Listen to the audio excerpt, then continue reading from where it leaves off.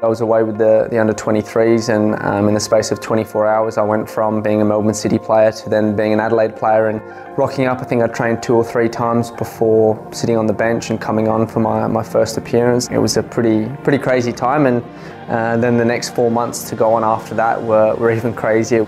I scored against Central Coast twice. Still Goodwin. Oh, that's brilliant from Craig Goodwin, and Mauk buries it!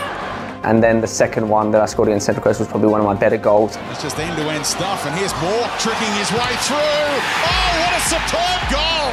Stefan Mauk turning into one of the stars of the A-League. The crowd erupted, obviously, and it was an awesome goal. And after that, probably the last game to win the league, we knew we needed to win that game against Melbourne City, against my old team. I obviously had a point to prove.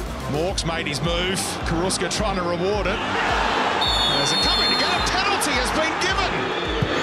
He waits for Sorensen to commit. Seeing, a sea of red out there and how much fans impact us with how we play, but then also those big moments, having them there makes it so much more memorable.